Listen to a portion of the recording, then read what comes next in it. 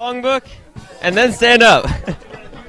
Yeah. See how I put this a little. No, I'm not doing that. They asked me. They want that. Phil, be on good behavior. Conservative people. Okay? Come on, you gotta put We the have whole guests. strip line. Just.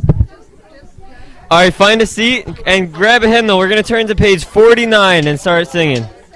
Page 49, Our Great Savior. We'll be singing verses 1, 3, and 5. 1, 3, and 5. Page 49, let's stand up and start singing. Jesus, what a friend of sinners. Jesus, lover of my soul. Friends may fail me, foes assail me. He, my Savior, makes me whole. 49. Hallelujah, what a Savior. Hallelujah, what a friend. Saving, helping, keeping, loving. He is with me to the end. On verse 3. Jesus, what a help in sorrow, while the billows over me roll. Even when my heart is breaking, He, my comfort, helps my soul. Hallelujah, what a Savior. Hallelujah, what a friend. Saving, helping, keeping, loving. He is with me to the end. On 5. Jesus, I do now receive Him, more than all in Him I find.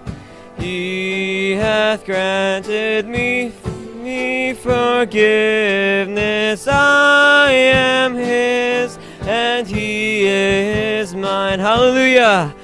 Hallelujah, what a Savior. Hallelujah, what a friend. Saving, helping, keeping, loving. He is with me to the end. All right, page 463, All That Thrills My Soul. We'll do 1, 2, and 3.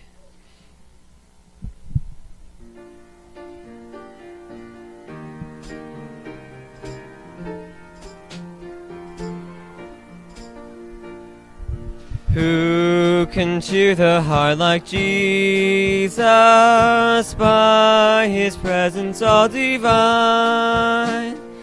True and tender, pure and precious, oh, how blessed to call Him mine. All that thrills my soul is Jesus. He is more than life to me, and the fairest of 10,000 in my blessed Lord I see. Love of Christ so freely given, grace of God beyond degree, mercy higher than the heaven, oh, deeper than the deepest sea. All that thrills my soul is Jesus. He is more than life to me, and the fairest of 10,000 in my blessed Lord I see. On 3. What a wonderful redemption, never can a mortal know. How my sin, though red like crimson, can be whiter than the snow. thrills my soul is Jesus. He is more than life to me, and the fairest of 10,000 in my blessed Lord I see. All right, 487, a few pages to your right. We're going to be singing Now I Belong to Jesus. 487.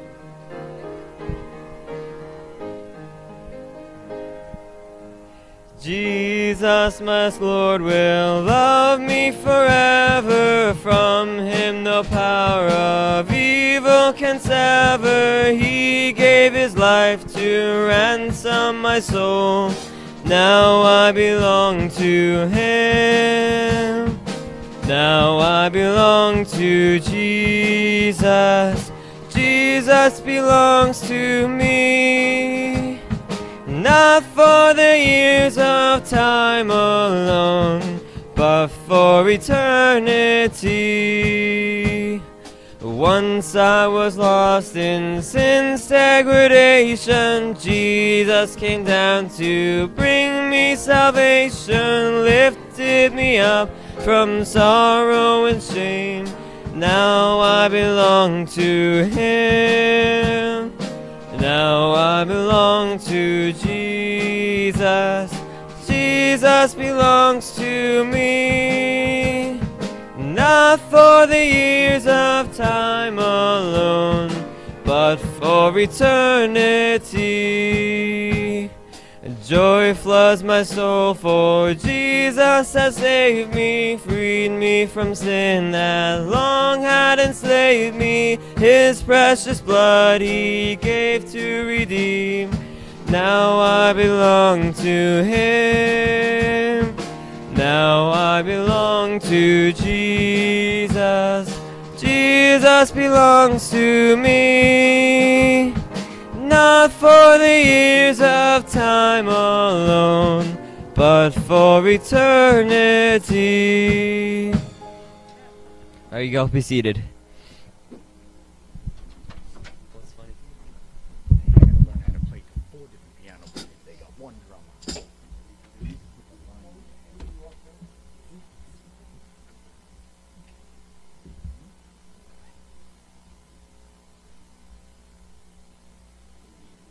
Okay, that should be good now, Tom? Good? All right. I'm going to remind everybody, we're going to hand out some flyers. October 18th, Friday night, 19th, Saturday night, and Sunday the 20th, we have my friend, Brother Soche. He's an evangelist from New Orleans, and he was a pastor for many years. Last 3 years, he hasn't pastored anymore. He gave up his church, and he's been evangelizing. He's coming, so you know him. He's been here for many years. We look forward to seeing him October 18th. Amen? We're going to give flyers, so you'll be reminded of that. Okay? Also, Kitty is doing much better, so thank you for the prayers. So I know Christine was there this morning. We live with her, and she's making great progress. Not getting up by herself, walking, but with aid, able to get up and use a walker, and we have to kind of guide her. But, I mean, this is a big improvement. From 2 months ago, since July 10th, when she was in the hospital, really until last week or a week and a half ago, it was really, really bad. Last couple of weeks started turning the corner. The last visit, yeah, then a couple of weeks now she's been coming out of it. Really, now we could see her back to looking like Kitty. She planned on coming, wanted to come today, but wasn't quite yet ready. I think next week you'll see her. We'll see her next week, yeah. And she tells everybody hello. And Joe saw her. They used to out in the drive with her. She's doing much better. And Joe's husband was sick. Sammy might come. You said with you. Yes. Well, we got to pray. Got to pray he comes. But he was sick, and he went through some operations, and through that, that's what sometimes leads them to say, "I need the Lord," and cry out when you have a near-death experience. So, in that respect. All right, Brother Sean's in Pennsylvania visiting his mom. She's not doing too well. She's got dementia. So his dad passed away a few months ago. So there's a lot going on. So we'll keep him in prayer too. And good to see Anthony. Give Anthony a big amen. He's out and back home, and thank you, Tim, picking him up, and we'll stay in touch and hope all goes well. Right, sir? Yeah. All right, let's. Who's going to help out with offering envelopes? John. How's that concussion, John? It's all good? Ready to play some tackle football now? No. All right, if you need an offering envelope, raise your hand. John's going to help you out.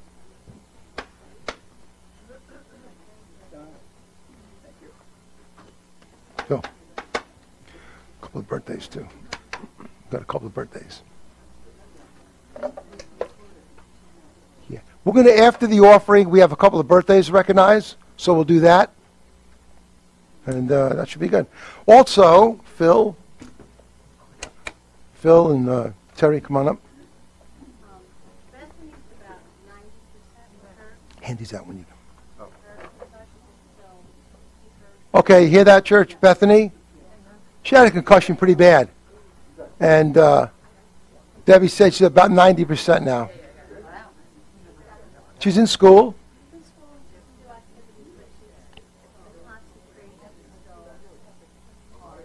It takes time. Yeah, it takes time.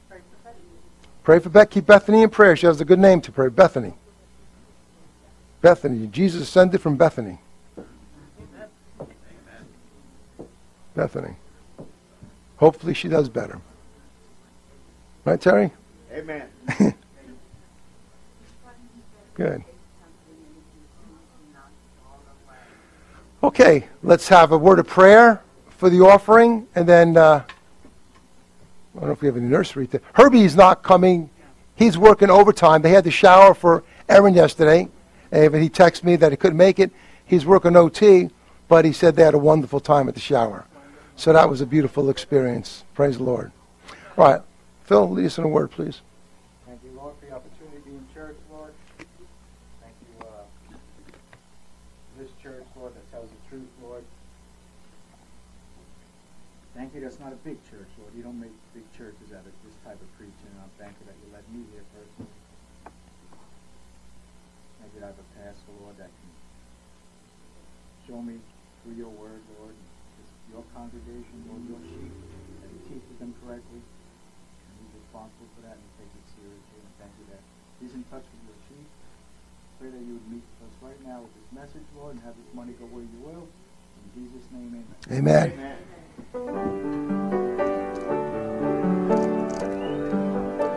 Amen. It's a nice one.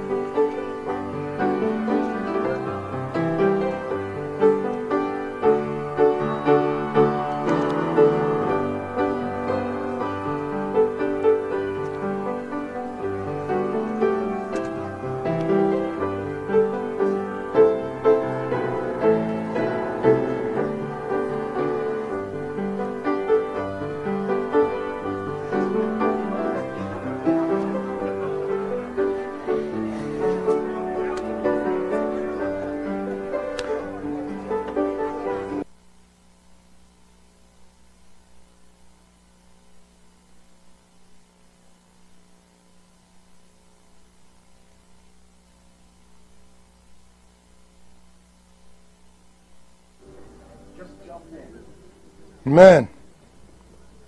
Okay, we have, thank you, Ashley. We have a couple of birthdays recognized. So, Gigi, come on down, little Gigi.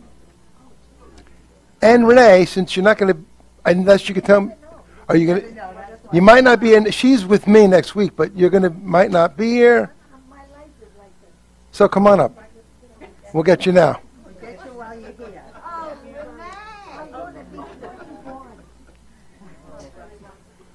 So Gigi's taller than Renee.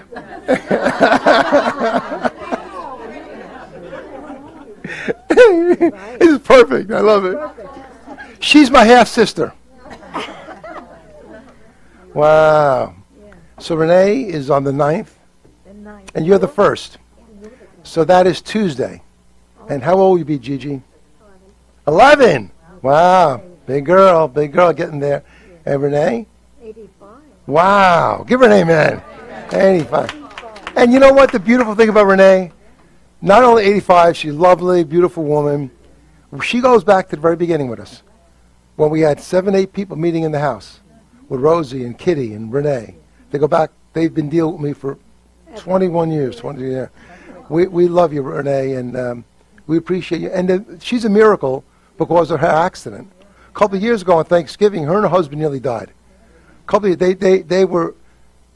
It was touch and go. I didn't think that Renee was going to die, but they thought Eddie was going to, and everybody was saying that he was going to die, and they had reason to believe that.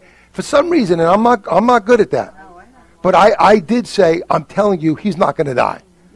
I don't know why, because sometimes she asked me, I don't know. I mean, I didn't get the sense he was going to go. And how old is Eddie?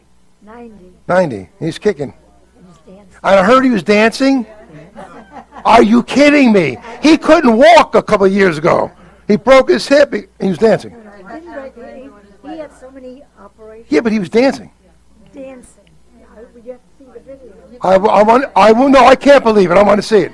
Come on, Eddie. Let's do the hustle. That's the way he danced. We couldn't do the hustle. Oh yeah, we do the hustle, man. That's why I met Bernadette doing the hustle. Wow. But he was there and he was leading. All right, let's sing. Wow. Happy birthday. Happy birthday to you. Happy birthday, dear Gigi and Renee. Happy birthday to you. To you. Only one will not do. Born again means salvation. How many have you? Did you get born again, Gigi?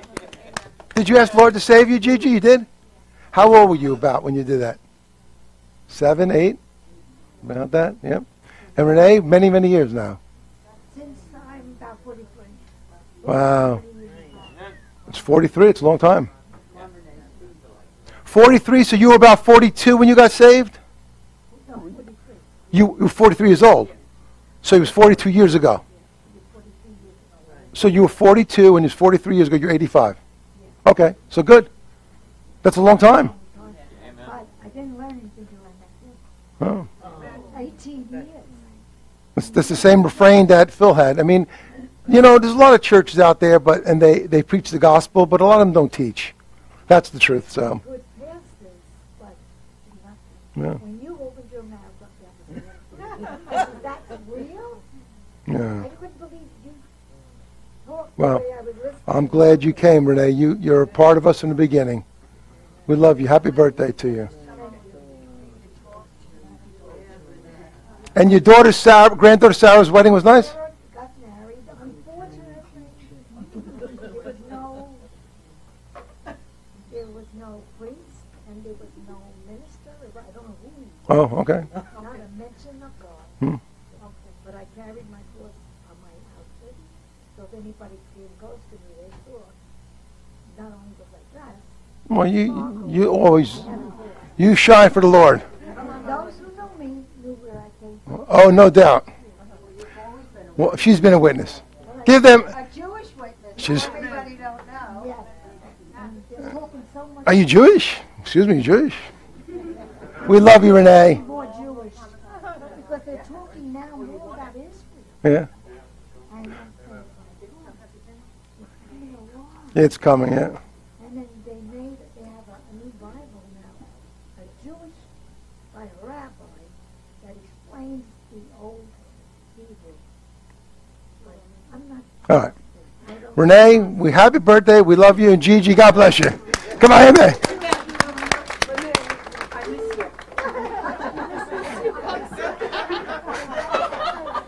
We love you, Renee.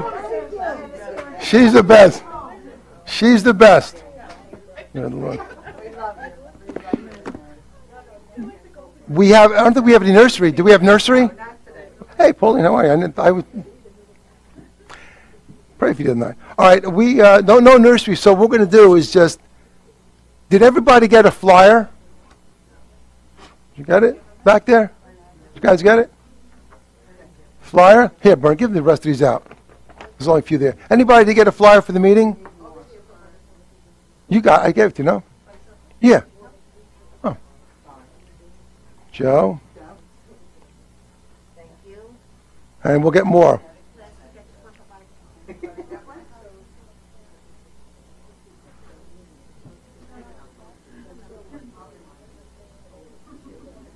Okay, very good. Before we stand up and have a word of prayer, I'd like to introduce a couple we met in Trader Joe's this week, who I had met his son years ago when I was teaching at International. You might recognize Brother Grimball from Channel 12 News. Why don't you stand up, Brother Grimball, and your wife? Is Sue? Is it Susan? Susan. Mr. Kim, you guys recognize him? Phil recognized him in the parking lot. Yeah, hold, stay up there, stand up there, stand there. I want you to lead us in a word of prayer, please, all right? Dear Lord, we thank you. Gathered together, Lord, it's so good to meet other Christians here on Long Island, and we just ask you, Lord, that you'll be with the pastor today as he shares your word with us that you have given him to present today. And we thank you, Lord, for your loving kindness always. In the name of Jesus we pray. Amen. Now, with that said, if you open your Bibles to Ezekiel 33, we don't have a nursery dismissed right now, so we'll get started. Ezekiel 33.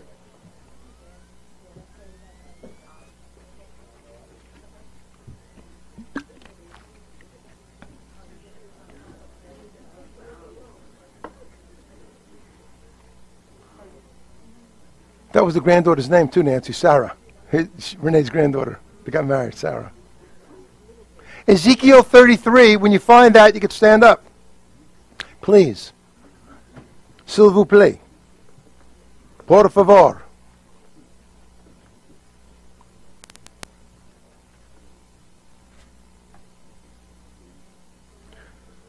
Ezekiel 33, if you could see the name of the message today on the board.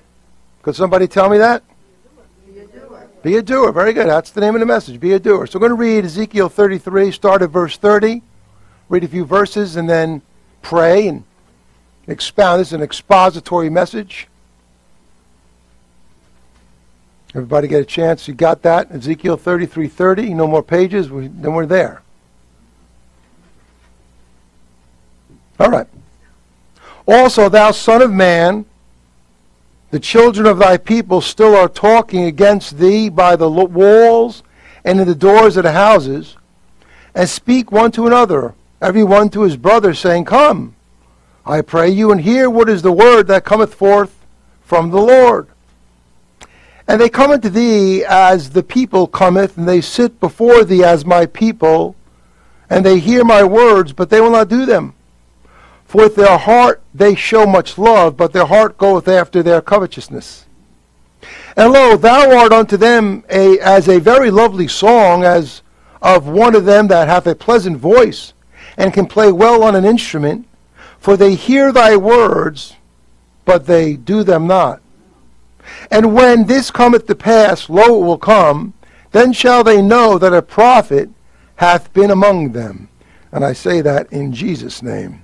Let's pray, ask the Lord to touch again. And as Brother Grimball prayed, I'll just pray, the Lord, that you'd continue, as he prayed, add to that, that you'd open our hearts and our minds to receive this message. And as the title is, Be a Doer, let us not just take these words in our heart, but let them reside there and affect a great change in our life, that we might be a powerful witness to a lost and dying world. The world is getting darker by the day, and I pray that you help us to shine brighter. So give us the courage to go forth and be a good witness for you. In the meantime, speak to our hearts and encourage us now. And it's in Jesus' name I pray. Amen. Amen. Amen. All right, thank you. Be seated.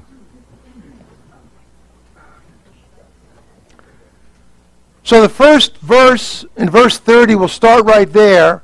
Exposit this. The first verse 30 says very clearly, that they come, I pray you, and hear what is the word that comes forth from the Lord. Look at the middle of the verse. Come. So the first point is come to church. Come to church. Hey, it's a good thing to do, come to church, right? Come to where there's going to be a meeting. Come to where the words of God are preached. Come to where you could be encouraged. You want to be where God's people are. And now the idea that you're coming to church, that is a good thing. Here's the thing you got to take away. Be in attendance, but don't just be in attendance, be attentive. So sit there, but get something from it. So don't walk out and say that, yeah, that's good, but you want to get something from the word of the Lord. Here's the problem with Israel as Ezekiel's preaching. By the way, Ezekiel was called a post-exilic prophet. He was one of the prophets. After they're already gone captive by Babylon, God in his mercy was still trying to reach them. Don't give up. So even though the captivity happened, judgment already fallen in Israel, God still sends Ezekiel to continue to remind them about doing right. Even in their captivity. Even in your worst days, God will send a reminder to you to do right. Call back on the name of the Lord and get back to where you need to be. The problem with Israel, the problem with Christians today, is that when they hear the word of God, they didn't mix it with faith, and therefore it didn't profit them. So it says in Hebrews 4:2, not being mixed with faith, the word did not profit them. So the word of God being preached is a great thing. You come to church, you hear the word of God preached. Amen? But if you don't mix faith, it's just going to stay there. So you have to take it in and let it mix with faith in your heart, so outwardly there could be a response from you to what you heard. The illustration would be preparing a cake, all right, which I'm not good at. I could cook, but I don't bake, all right?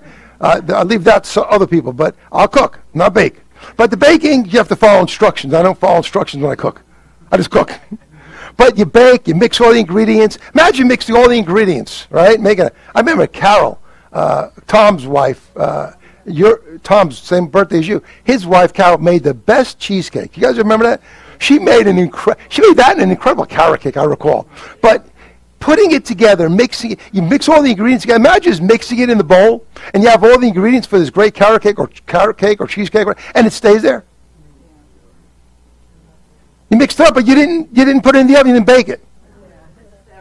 So it just stayed there. So it looks like it has the potential to being a great cake, but it'll remain in the bowl, and it'll be just that, ingredients in a bowl. You know, the Word of God being preached is part of the ingredient you need. The other ingredient is faith. When the faith connects to the Word of God being preached, the result in you is a profit. When you're in business, you want to be in business for a profit.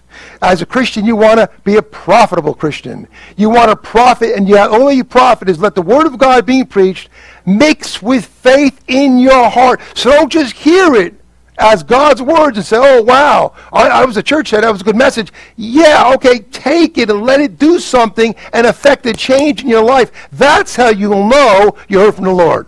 Amen. You'll change. Come to church. Great thing to do, come to church. Don't let it fool you, though, that hearing is the first. Faith comes by hearing, and hearing by the Word of God. Don't let it stop there. Hear and apply. We saw a good plaque the other day in that store. And I thought of you, Jim. I got to take a picture. We should have taken a picture and show. You could make it. I know you can make it. But I'm not going to ask you to make it. I was going to show it to you. But it was a plaque, and it was really nice. It was like maybe this big, right? And it looked like an old barn look, like a door, a small door with the hinges on it. Really, really distressed wood look. Really nice, right? And it said, prayer is the door to heaven, but faith is the key. No, faith is the key. Prayer is the door. But faith is the key. Well, prayer is the door. I added to heaven. And faith is the key to open the door. You got that? Prayer is the door. Faith is the key. So you hear the Word of God. You're hearing, you're praying, you hear all the right things. Faith is the key that unlocks it. And you got to put that key of faith in there and unlock it in your heart. Say, open up my heart to faith that I could hear and apply it. I want to be a different Christian. Amen? Oh, it takes faith and it takes the word of God being preached. But the word preached did not profit then, not being mixed with faith. Let's look at something else. Look at verse 31. Same portion of Scripture. So the first verse talked about come. By the way, it's a good thing you came to church this morning. Amen?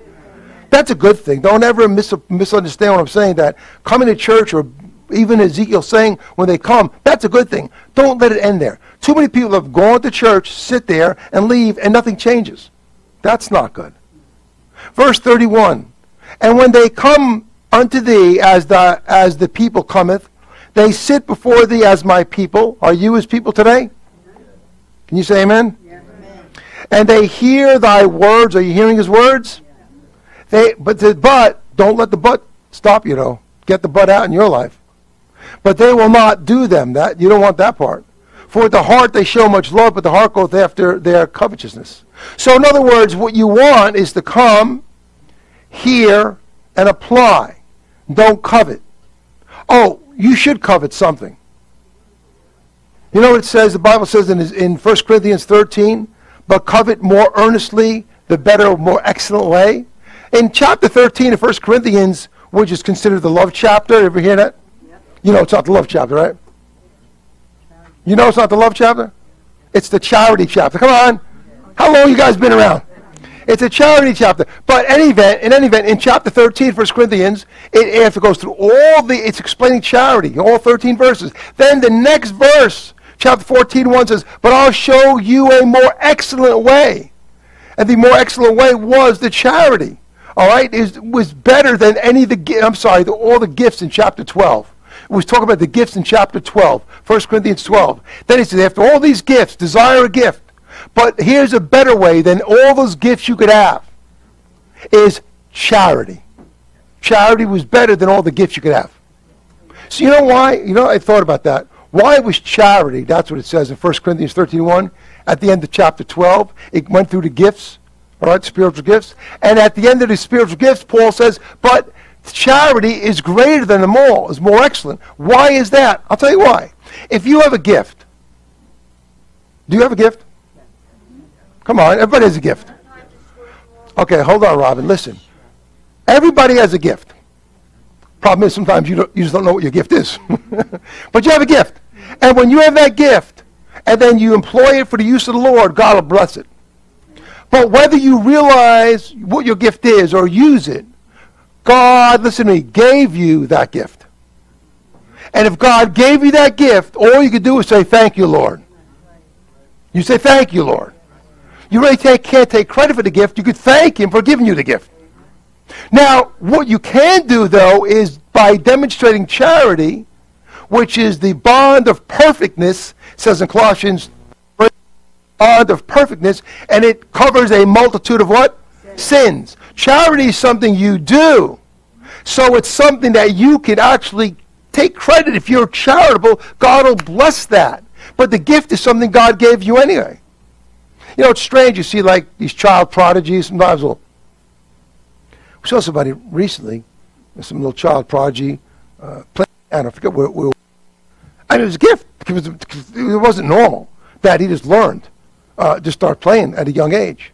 There's so many stories like that God just gifted. Or some people could just, look at a blank wall and they imagine something and they create it. You know what I'm talking about, Mr. Kelly? Kevin, your son, right? He just sees something, he creates this whole thing in his mind. I mean, I don't understand that. To me, I see a blank wall. Everybody's got a different gift, and you use that gift. That's a great thing. But that gift God gave you. You with me? Amen. Charity, God didn't give you. You have it in you to do. And everyone has the opportunity to do that. That's why it's more excellent. So if you want to covet something, don't covetousness. Covet not is in Ezekiel, in Exodus 20, 10 Commandments. Number 10, do not covet thy neighbor's house, wife, or anything they own. That's what it's one of the commandments. Don't covet that stuff. But what you should covet is a more excellent way. You should covet charity. Listen to me. You should covet a better prayer life. You should covet the understanding of the Word of God better. You should covet being a better Christian. You should covet those things. That's a good thing to covet. If you covet that, you're coveting the right things. But don't covet that what the world has and living your life chasing this dream of you're going to be happy with this next thing. And you're going to be running after that for the rest of your life, looking for happiness, and you'll never find it. Because happiness and joy doesn't come from what you have. It comes from within. It comes from having a relationship with God. There's a great song we used to sing in Brooklyn. We don't sing it here too often. It was Pastor Bob's father-in-law's favorite song. You heard it for the first time when we were at the nursing home, when Patty and Tommy sang it. Just a Closer Walk with Thee. Pops, you love that song. We were at the nursing home recently, and Rob said, Patty sang it. What a beautiful song. It is a great song. Just a closer walk. Covet that. Covet just a closer walk with Thee. Can somebody say amen? That's a great thing to covet. Desire that you have a better walk with the Lord. Like he was saying on the tape last night, CD. You want to walk with the Lord. Covet that. Covet a closer walk. Covet a better prayer life. Covet more understanding in the Scriptures. We've got our Tuesday night class coming up this week. So you could learn more and grow and then apply that knowledge probably. That's what you want to covet. When I got saved, I mean, my life changed and I just devoured the Bible. I wanted to read and learn and understand and be a witness. Just covet that. That's what I wanted to learn.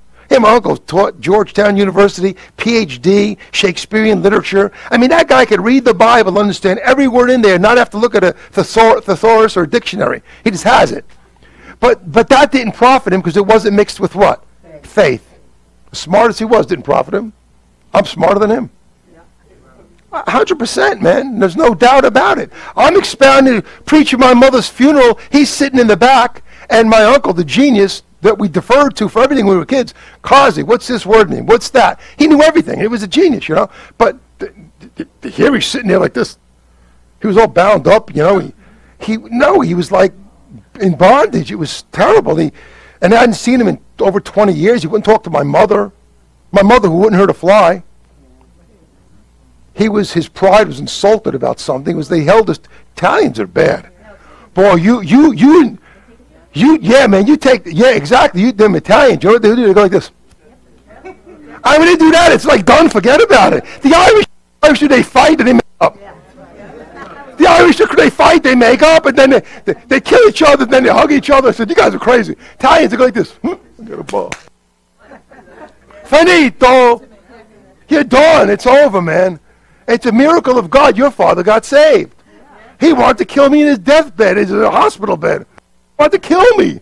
Her sister, too, I know. But you know the funny thing, so what happens is that you go through those situations, and my uncle now tries to talk to my mom at the end of her life. And she can't talk. She's intubated. And he wants to talk to her. Too late. And then at the funeral, when I'm preaching, he's sitting back there, and he came up to me afterwards, and he couldn't even talk. He's a genius. Very, very, very nice. Very nice. Very nice. Daughters are lovely. I never met them. I never met them. You ran away. You hid. I mean, what did I tell you? I tried to write. You ignored me. You ignored phone calls, everything. It didn't mix with faith. He had all the knowledge in the world. It didn't help him. By the way, he's got dementia now. You know, let me tell you something. The more you know the Bible, I'm telling you, does anybody know what happened to Lucifer? Robin, please. You asked me before if you were being good, and I said yes. Now don't let me have to change my opinion. Now, in Lucifer, in Luke chapter 10, Jesus said, I beheld Satan fall as what? Tell me. Lightning from heaven. You know what Lucifer was? He was the angel bearer of light. He rebelled and he became lightning. That's why the expression is light rejected becomes what? Lightning. Got it? That same light rejected by my uncle became light now. The genius is losing his mind. I'm not making fun of the guy. I'm just saying he's got dementia. But to me, it's like it comes back to haunt you. When you turn your back on a lot of truth and you had the opportunity, it's terrible. We'll get to that in a minute. And it's a terrible thing. I mean, I love my uncle. He was like a big brother to us. He did everything with us.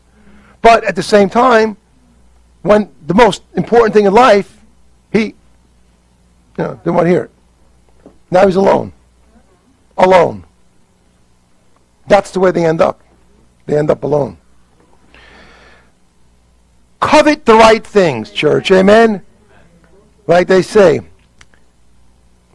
just a closer walk with thee. Granted, Jesus is my plea. Daily walking close to thee. Let it be, dear Lord, let it be. That's it. Be doers of the word and not hearers only, deceiving your own selves. Hear that? James 1:22. Be doers of the word and not hearers only, deceiving your own selves. Why deceiving you? If you're a hearer of the word only and not a doer, you're deceiving yourself because you're not applying the truth you're hearing. Don't deceive yourself. Let the truth affect you. Let it go in and make the changes. Listen, what you can't do as a Christian is look too far down the road. I warn against that all the time. Don't look too far down the road. None of us can predict accurately against the next 5 years of life. You can't predict who's going to win today's game. Right? You hope the Giants are going to win, but you don't know that. I know the Jets aren't going to win, so I don't worry about it. So this is a different ballgame. But here's the thing. We make predictions, look down the road in our life, and we say, what's going to be 5 years? I have no idea what's going to be 5 years. Just live your life. Let the Word of God... we were talking the other day, my wife and I. We went to Northport. We'd never been there. It was a beautiful little town. We walked around. It was nice. And we stopped at a little shop, got some, talked to the young guy, the gentleman, gave him a track. And then we're talking and walking, and, age came up, how old are you? And he was like, wow, you guys don't look that age. And the Lord says, my wife says, all because of the Lord. Lord preserves us, yeah. But then she says to me later on, she says, how did we get here? How did we get to this age, man? How did we get here? It just seems like yesterday, I don't know, we got kind of quick. It's a time, the older you get, you can identify with this, watch. Time is a strange element, isn't it? It's a dimension of time, but it's a strange dimension. Because watch this, when you're in it, raising young kids, come on mamas, it seems like it's forever, right? They're young, and they're sick, and it's like forever. Then all of a sudden, one day you look back and like, where did that go? Where did it go?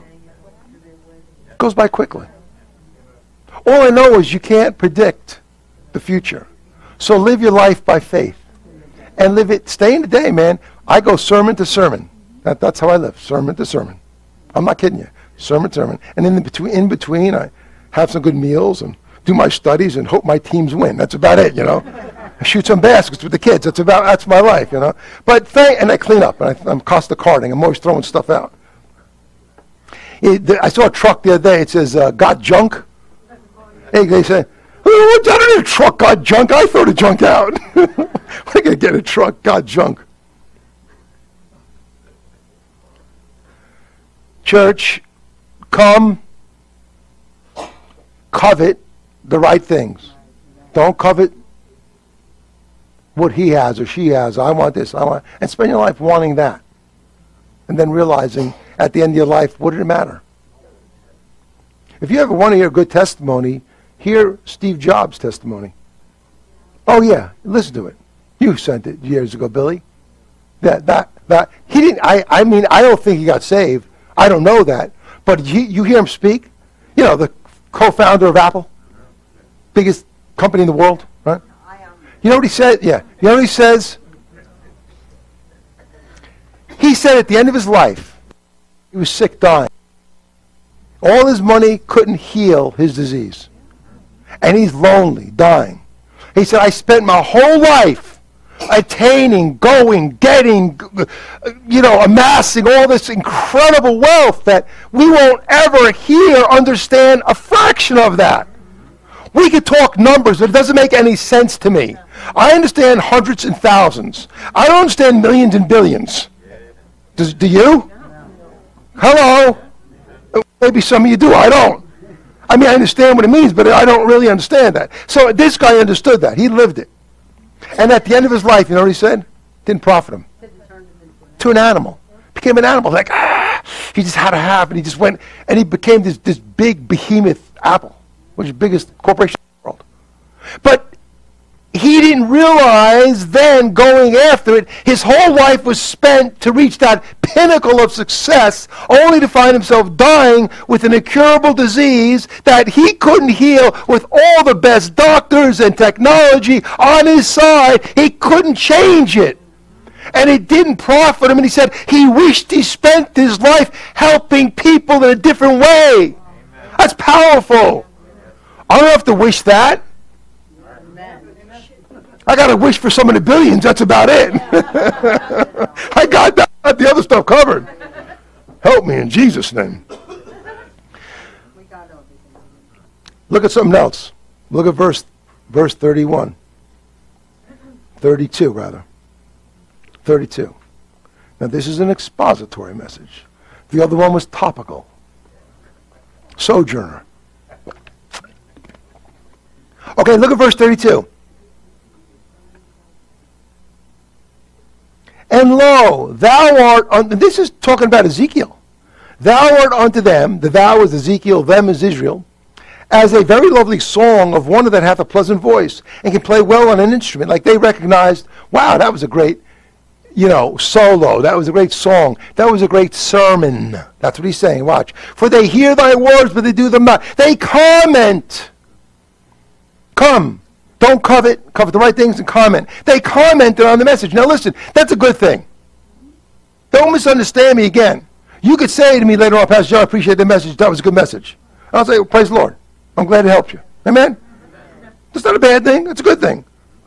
I hear a good message that preached. I said, praise the Lord, bro. I appreciate that. That was really good. Comment. They would hear what they were doing. Here's the context. They're commenting on what Ezekiel's saying.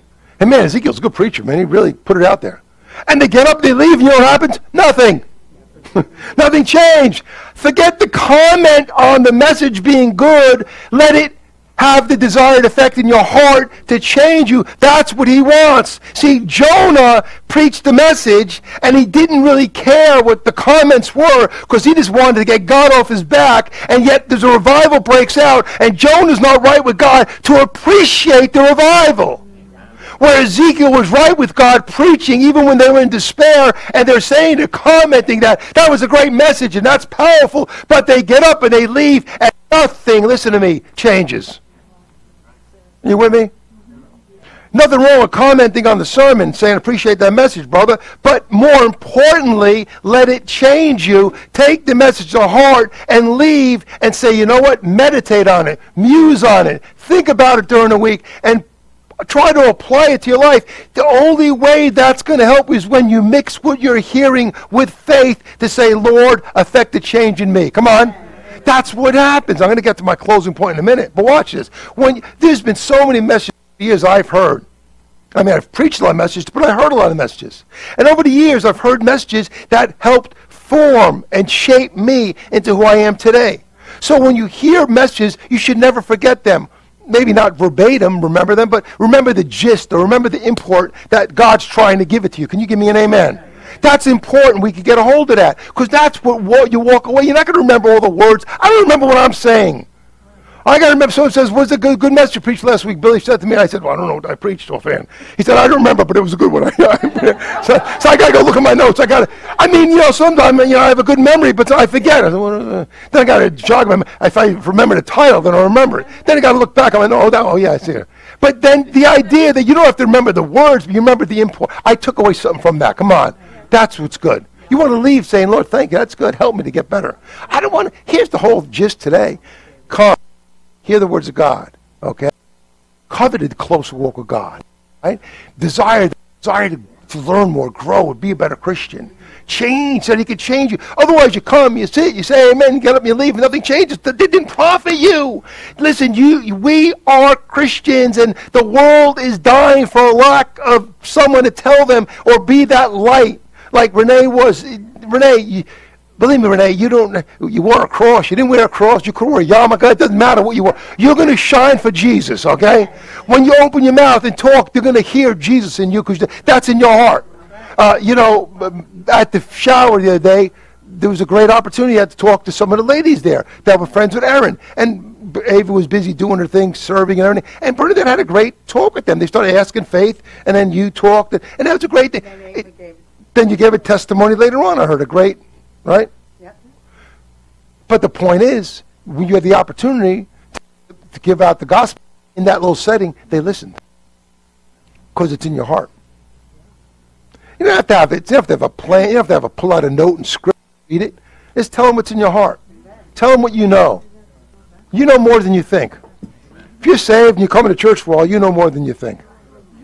And then if you don't know, don't go too deep. Just keep it simple, stupid. Kiss. My trouble at the beginning was I would get too deep too quick. And I knew too much, and it was like too much in my head. And I'm trying to throw it all out there. I'm like, man, I lost them after, the second sentence. Like, keep it, and I'd hear the Lord tell me, keep it simple. And then when you get, thanks, okay, I got it. And then when I get an open ear and they want to hear more, then I'll drive the Mack truck through it. Pour it in, they're open vessel, let them hear the truth. Otherwise, you know what, you can't waste too much energy and information on a deaf ear. Cast not thy pearl before swine, lest they trample it on the foot. In other words, you can only do so much until they're ready to hear. Then when they're ready to hear, give it to them. Tell them. Amen? Amen. When the student is ready, the teacher will come. Amen. When you're ready, you know what? You'll find the teacher that God will give you. Praise the Lord. So to comment on Scripture, I've had people say to me, Pastor, that was a great message. It's just what God needed to hear. And it's good, amen. Then I never see him again. So I assume they're telling me the truth. But praise the Lord, that's a great message. I just what I need to hear. I never see the guy again. They took off. That's happened more than once. So if you say to me, great message today, stick around, amen. don't leave. But the point is, you could say those things and really genuinely mean it, but then again, you don't let it change you and you just go back to living your life the way you are. That's not going to help you. The idea is that we're here together to change, to grow, to learn, and appreciate good sermons. I'll give you one of the greatest Bible illustrations. Keep your finger on Ezekiel 33, because we're going to come right back there to close it up. But this is one you have to turn to. I want you to turn to Luke 23. Watch this.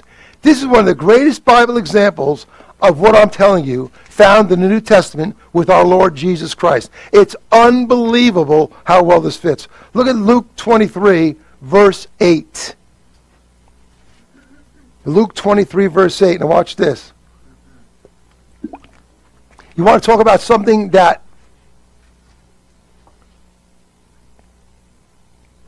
doesn't make sense? Something that is really paradoxical? You can find it right here. Watch this. Luke 23, 8. And when Herod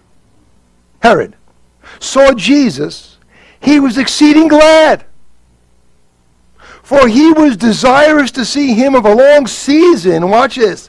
Because he had heard many things of him, and he hoped to have seen some miracle done by him.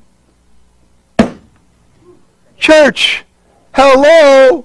Herod didn't care about the truth. Herod didn't care about Jesus. Herod's going to eventually put him to death. Turn him over to Pilate. I don't want to hear about it. But Herod was excited to see him because he heard all the great miracles he did, and he was desirous to see him work a miracle. He wanted to see a religious show. He wanted to see something that he couldn't explain. Wow, I saw Jesus work a miracle. Now crucify him. I don't care. Are you kidding me? You know what that is? That's exactly what we're talking about. Come, they hear, they appreciate, and then they don't change. It didn't change him. Are you with me? Herod was a half Jew. And he was a great builder. He was interested in that. He wasn't interested in truth. It's almost like Pontius Pilate. The first message I ever preached when you were there, and Renee and Rosie and Mommy. First message was called Pilate's Predicament. I couldn't tell you the particulars, but I remember the name. But here's what I do remember about that. It was Pilate. You know, Pilate recognized Jesus was innocent? 3 times. I find no fault in him. Come on, right? Pilate knew he was innocent. So does Pilate get a pass? No. He doesn't act on that truth. Even though he knows he's innocent, he sends them off to be crucified, whips them, condemns them, and then hopes his plan works by them picking Barabbas. Instead they pick Christ. They're picking Christ. Instead they pick Barabbas to release Barabbas. And he's like, oh my gosh, my plan failed. But he knew he was innocent. He knew the truth. The truth didn't help him.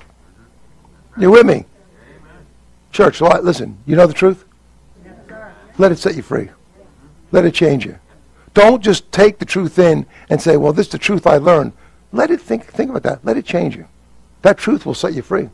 Truth will change you. Amen. It didn't change Pilate. It didn't change Herod. And it didn't change Israel that heard Ezekiel preaching. But it'll change you when you let it affect your life the right way. You know, many times you hear a message and you know it was for you, and I don't say that facetiously when someone said that to me or have said that over the years. That's just what I needed to hear. And I know it's true. Because that's the Lord speaking to everybody, amen? They'll say that message is for me. You know what I usually say? Well, amen, brother, but it's for everybody. Like, it's for everybody. If you got something specific out of it, amen, that's why you're here. But the message is designed to reach everybody. That's why a lot of words are spoken and a lot of verses are given, because it's like shotgun. You're going to get it, amen? It's buckshot. You're going to get a hold of something, amen? So get it in and change. Don't let it just say, okay, I don't want to be like Israel, to hear it and walk out and leave. Let it change you. We still remember that night in Connecticut. We heard that message that Brother Leak preached. He passed away a year and a half ago on Easter Sunday, Resurrection morning. What an appropriate day to go back to the Lord on the Resurrection Sunday. And a year and a half ago, he did that, and I had a relationship with him via pen pal. We'd write letters to each other. He was older, he didn't travel anymore, and I had seen him preach many years ago, and that was it. That was the message I needed to hear that night. And that message is what he spoke. It was the Lord speaking to me that night that allowed me, by the power of God, to take that altar call and just surrender. I walked into my boss's office the next day. All right? I was a principal in the company. I was a partner. I was doing really well. And financially. I walked in, and I used to witness to him, the Jewish guy. He came to church here a couple of times. You guys, some of you remember him. Yeah. Got about the law, and he calls me, Giuseppe. Pray for Giuseppe. He called me. Pray for me. Pray for me. Yeah, I did pray for him. At any rate, I go and tell him I'm leaving. I'm gonna give you 2 weeks' notice. I'm leaving. And he gives me a big hug. Giuseppe, listen, what are you going into the priesthood? He's Jewish. I said, well, something like that, Eric. And then he says, well, listen, I wish you well. You'll do very well. But if you ever, if you ever need to come back, come back. I said, Eric, you ever come back. You come back. There's a space for you. Thank you, Eric. I didn't go back.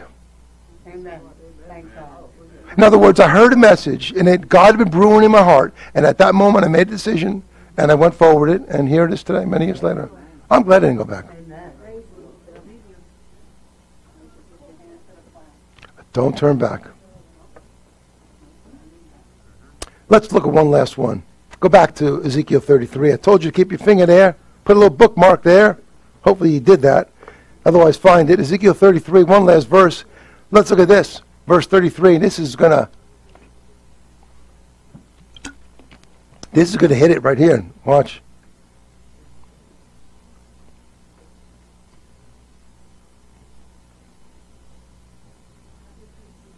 Verse 33 says this, and when this cometh to pass, lo, it will come, then shall they know that a prophet hath been among them. Everybody see that, verse 34? All right, what's the last verse, the last point? I didn't have room on the board. I'm going to tell you what it is. They can't say they weren't told. Come, don't covet the wrong things. Exactly, without excuse. Come, don't covet the wrong things, and make a comment. But don't just make the comment, let it change you. And finally, can't say it didn't hear. Can't say they weren't warned. Can't say they didn't know. The world is in trouble. I'm churched. I can't be any more plain and direct. I'm not saying you're in trouble. I'm saying the world's in trouble. If you're saved, say amen. You don't even appreciate, you really don't, maybe some of you do, not everybody, don't really appreciate what it is that you have. Because when that world, the trouble that's going to befall this world, you will escape that. I know when you're young, you don't want to hear about the rapture because you have dreams. Oh, have dreams. Live your life. I'm not telling you not. Live it. Enjoy. Go do all you can do. But listen, when that trumpet sounds, I don't know when it's going to sound. But I do know it will sound, just like he said, lo, it'll come to pass. Noah built the ark. When Noah built that ark, don't tell me how long he built it, 'cause you don't know how long it took him to build it. I read the Bible more than you. It's not in there. Trust me. You cannot tell me how long. I don't care if it was 10 years or 100 years. He built the ark. That I know. I know how they arrive at these numbers. You can't prove it. All right, here's what happens. So I got it. They build it. He's 600 years old. It goes in the ark, right? How long, if someone here's a trivia question, how long from the day he finished that ark, got on, to the day he to the day he got off? What's a year? No, it's a Gentile year. 360 is a Jewish year. But it's close, very close. 360, my wife says. Do I have another guess? 375. No, 370. 370 days. Well, I'm just telling you, I don't know. It's 370 days from the day he got on that boat to the day he literally got off. A year. 370 days, to be exact. Prior to that, he's building this ark for a long time. Building it in the middle of a desert. It had never rained. And they're making fun of him. By the way, the Bible doesn't record one message that Noah ever preached. Right? Oh, but he's a preacher of righteousness. See, my wife's a good Bible reader. She knows it. She knows all my punchlines. But watch this. Yeah. He's building the ark, and he's a preacher of righteousness, the Bible says in Hebrews, but he never records the message he preaches. Because the message he preaches was because he was a doer of the word. Not a hearer only. He heard the Lord say, build the ark. He said, okay, Lord, I will. How big? And he told him, and he gave dimensions, and he built the thing. He did his testimony via his hands, and he did what God wanted him to do. And as he did that, he was preaching to the world, why are you building a boat? Because he's going to flood you out, and I'm going to be saved. You're crazy. It's never rained before. Call me crazy, call me old, call me nuts. I don't care. I'm doing what God wants me to do. But when that flood comes, and lo, it'll come. What did it say in verse 34? What did it say? Lo, it'll come. When it comes past, parentheses, lo, it'll come. They knocked on that door. You know what they were doing? Let me in. Let me in, Noah, let me in. Shut the door. The Lord shut the door. Boom. The Lord shut. Did you ever read that? Lord shut the door. Got in. How could he shut the door? He got in. Lord shut it. When the Lord blows that trumpet, people are going to look for you. They knew you were a Christian. Where are they? Where'd they go? Oh, is that thing he told me about? Oh my gosh. What's going to happen now? Well, I'll tell you what's going to happen. Let's turn here, and then we'll close it up. Look at 2 Thessalonians chapter 2. 2 Thessalonians chapter 2. Give you a chance, find that. Look at verse 10 and 11. And we'll stop there. We'll close it up there.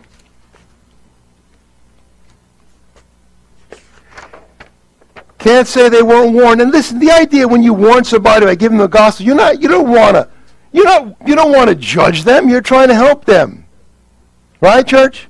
If you give a gospel tract out, you invite somebody to church, you're trying to help them. I thought that was a good gesture you do with your neighbor. With the cheesecake, and that was really good. I mean, that how could you go wrong with that, right? Cheesecake, give him a couple of tracts, so that's a good thing you did. That's a good thing. Praise the Lord. And you never know what that might come along with. Typically, when they moved in our house, my wife would always make that apple cake she made and give it to the neighbors and always talk to them. I've witnessed all the neighbors. They all know. So, and some's here right now. Amen. George and all of them, Tommy, not Tommy, the one before that, Jamie prayed to be saved with me. Did you know Jamie? Yes. He prayed with me to be saved. Tommy, no, I talked to him and Tiffany a little bit, but And the new couple, I don't know that well yet. Anthony and the wife, I don't know her name. But the two little boys, they play, the cute little kids, yeah. I talked with them, they moved in recently, we're getting to know them. But the point is, you let them know, and, and the idea that they might actually get saved and change your life. It's a beautiful thing. Noah warned the people, they didn't listen. Jesus warned the people. Here's the Lord in himself, in flesh, warning his own people, Israel. He says that if you had known the time, I cry over Jerusalem as a mother hen wants to put the chicks under the wings, and you didn't discern the right time. And here's the Lord of glory in flesh, and they rejected him. I mean, they didn't accept that warning, so some will accept it, some won't. You never know. Your ones up there in Canada you talk to, Jim, your relatives that you've witnessed to and try to talk, you keep putting the seed out. You don't know who's going to get it, who's not going to get it. Some of the family, some friends, you don't know who's going to respond. You try. You put it out and you pray that they get it. Because if it really changed you, you want to see it change them. Amen? So they can't say they weren't warned. And I'll tell you this. Look at 2 Thessalonians chapter 2. And we'll read verses 10 and 11. This is a great, powerful verse, but it's dangerous. So pay attention. And with all deceivableness of unrighteousness in them that perish, watch, because they receive not the love of the truth, that they might be what? See, when you reject being saved, you don't know what you're doing. And for this cause God shall send them strong delusion that they should believe a lie. Church, that's dangerous. That's a scary portion of Scripture. They didn't receive the truth, that they would be saved. God's going to send them a strong delusion that they will believe a lie. Do you know what he's talking about? Well, I'm going to tell you.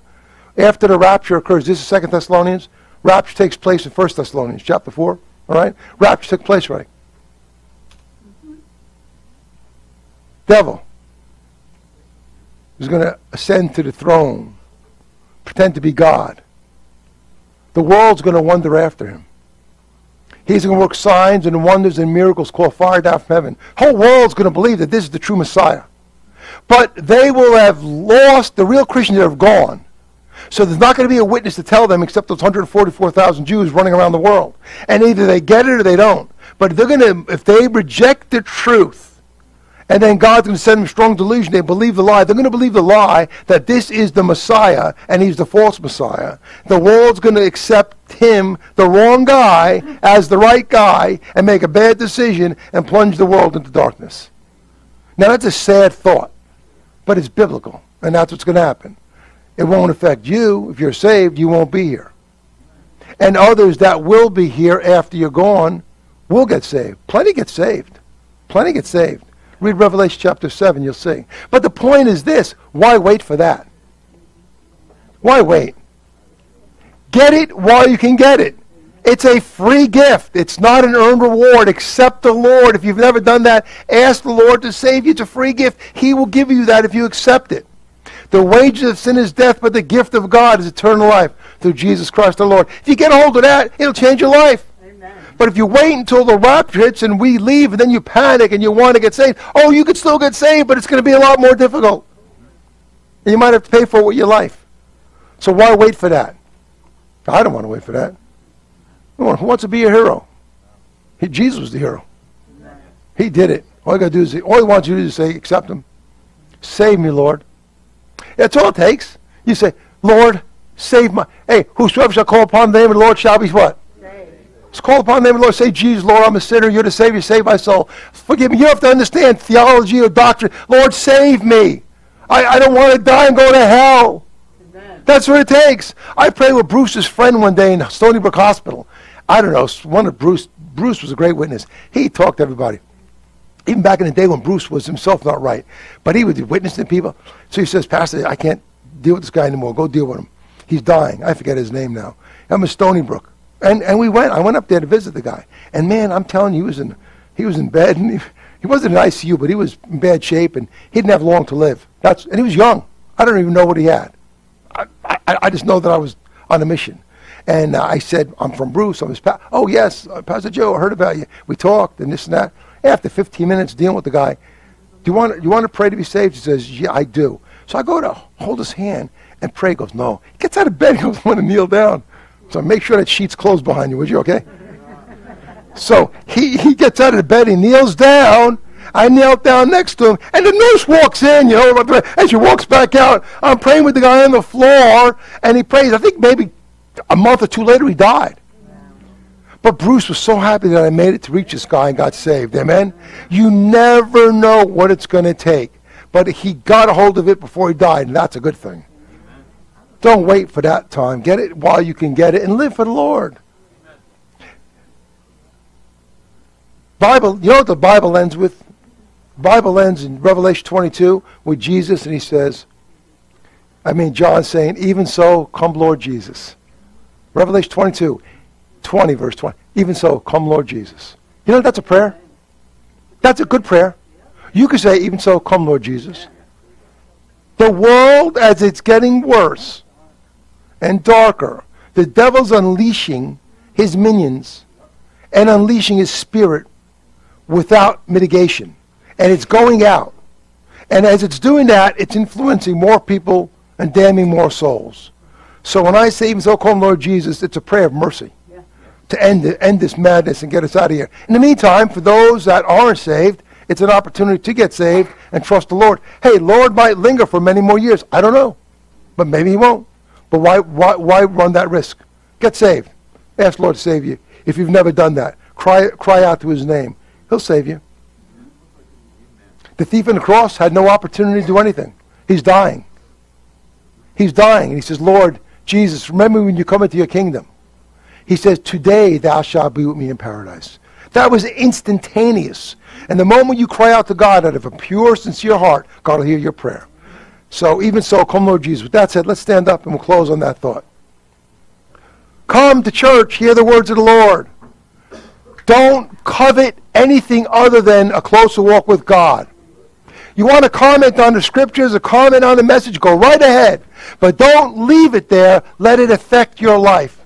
And finally, when you are witness in a testimony, they can't say they weren't warned. And you pray that they only receive that warning, not just to be warned, but to change. So Ashley, whatever you'd like to play, please do so. I'd appreciate that.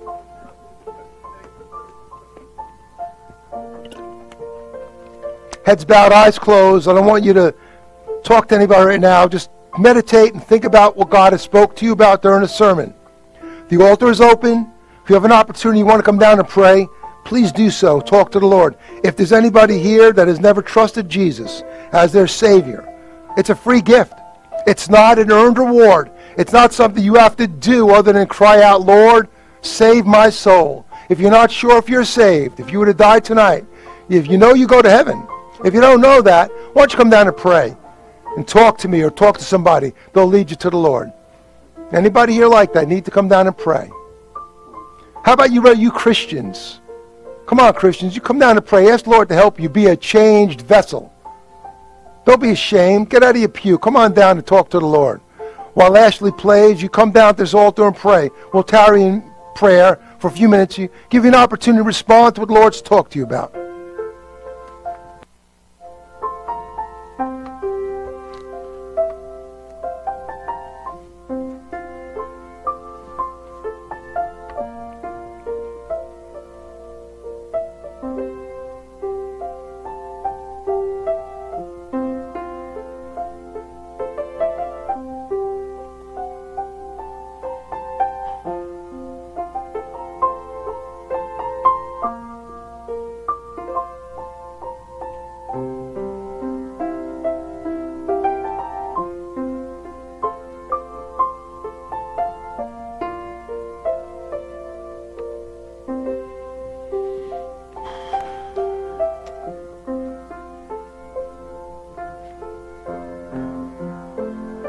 Don't leave church if you have some issues you need to get resolved, church.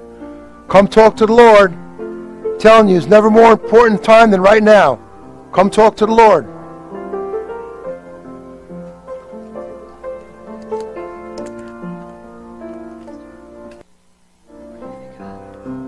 Which one?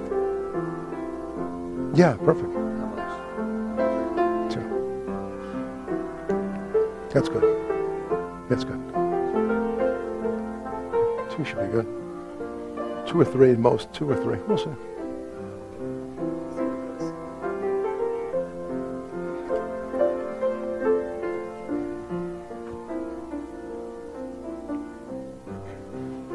let's all stand up.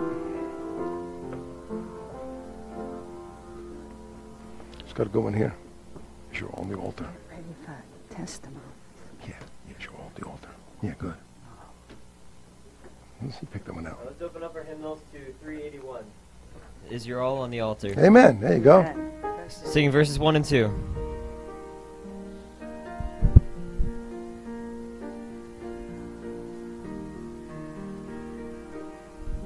You have longed for sweet peace and for faith to increase, and have earnestly, fervently prayed.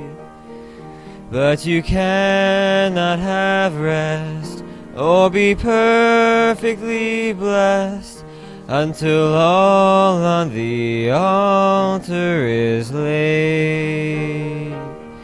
Is your all on the altar of sacrifice laid? Your heart does the Spirit control? You can only be blessed and have peace and sweet rest as you yield Him your body and soul. Walk with the Lord in the light of His word, and have peace and contentment always.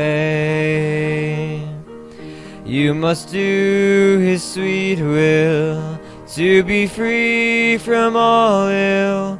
On the altar your all you must lay. Is your all on the altar of sacrifice laid? Your heart does the Spirit control? You can only be blessed and have peace and sweet rest as you yield Him your body and soul. That's good. You know what? We remain standing for a minute. Anybody?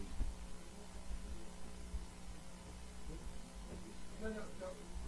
If anybody has a word or a testimony they'd like to give to church. Sometimes after a service like that, and you hear something, I guess, deep, and you meditate on it a little bit. It takes a while to digest it. You want to say something? Billy, you got something to say? I was actually hoping you would say, ask us, because I had two instances in the last 2 months. First in Rocky Point, you said something about taking a faith and mixing it with action and actually doing something. Because it's so easy in this life to be so offended as a Christian, especially by other Christians. You get so wrapped up in the old little stupid world. Yes. Instead of what's really important, and that's even recently I've had some issues and stuff that I can tell you that feels hard to me. Or I could put this aside and really do what God wants me to do. I was in a bank in Rocky Point about 6 weeks ago that I should go talking to a new young girl there, and she happened to be Korean. But all of a sudden I had my thought she's not going to be a friendly person. For some reason that's what it is.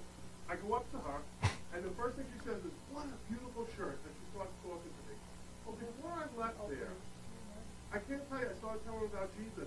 And I said, "You know about how much you love her?" She goes, "No, tell me." Wow. This is a young girl, man. She wants to know about it. Yeah, wow. I'm in a place in Center East last week, and I did it. It just so happens I happen to have a bunch of videos I bought about the end time. That's the reason the one I really like. You played here when the guy told the last chance sighting.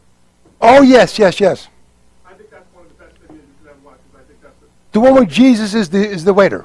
You're right. Christ is so humble and so loving and so merciful. Right. And I think that's one of the most accurate depictions of the Lord. So I said to the girl, I said, "I have a video I just put in my car this morning. I want to give it to you." She said, "Are you for real?" I said, "Yeah." And I gave it to her. I gave her a track. Good. So I can't believe where that came from. Yeah. Then I'm in Center East last week, and I go to this place called Garden State Art Job. The young girl there, probably 18 years old. And she had a really cool first name. So I asked her how she got a name, and her parents got it from some song from when they were, I guess they were probably hippies or something. So I started talking to her, and then I'm leaving, and I said, "You know how much," and this is the funny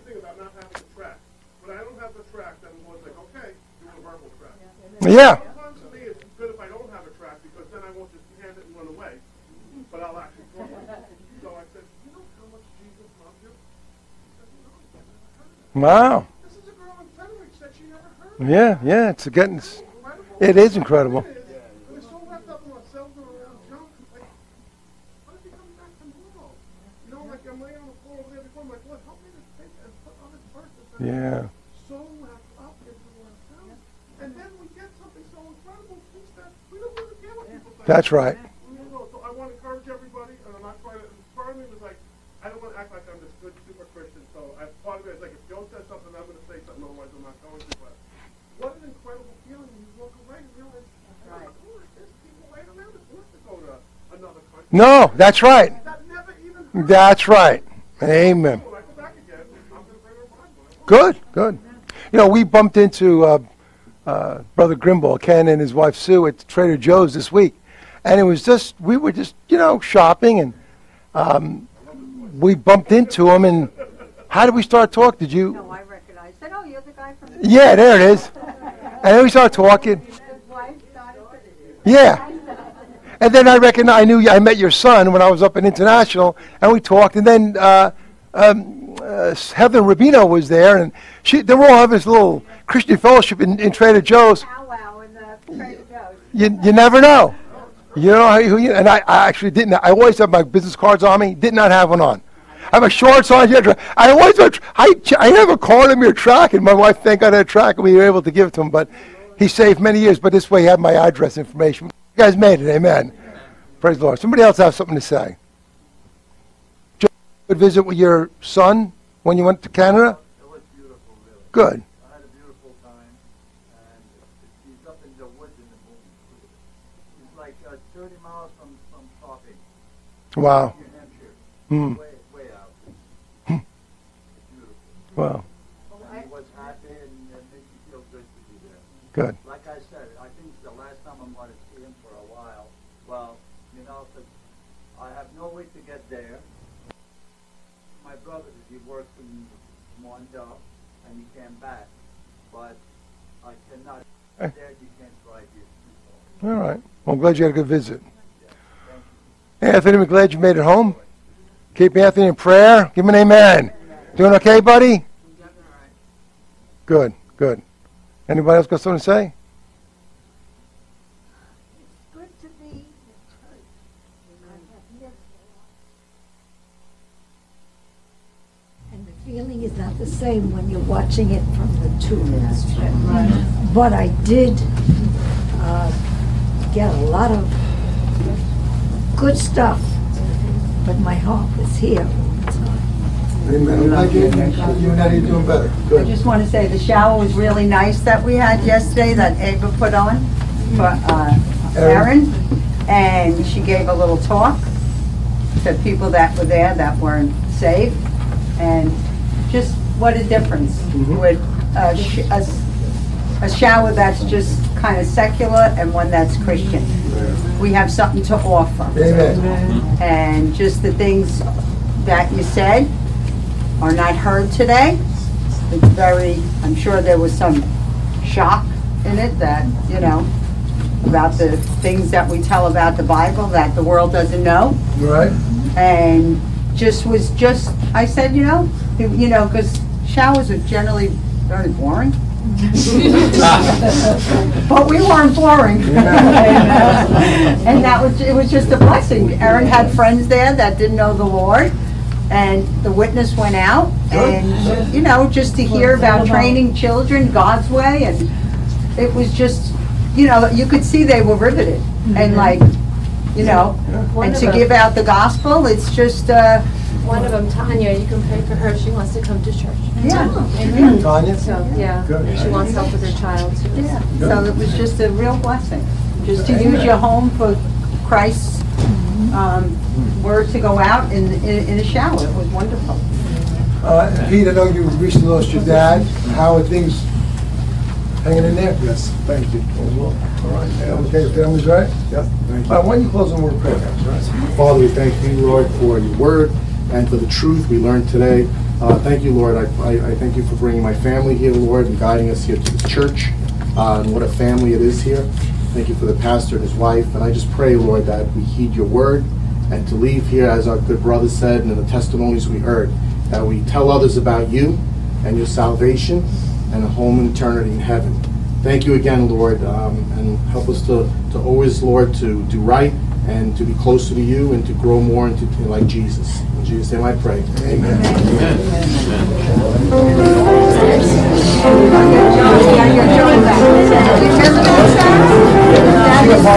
Amen.